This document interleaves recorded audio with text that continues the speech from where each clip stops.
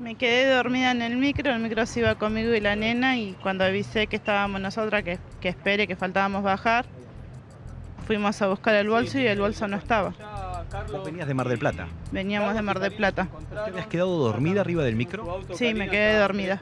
Ahí, cuando te quedaste dormida, vos te despertaste, el micro estaba ya yendo prácticamente a otro lado. Sí, no sé a dónde se van, pero bueno, estaba yendo. Era la última que quedaba en el micro. Cualquier pertenencia es valiosa, pero encima tenías qué en esa varija.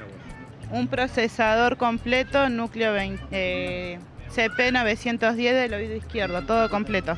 Y después, bueno, cargador de hipoacúsica. hipoacúsica. Y después cargador de batería, baterías del oído derecho.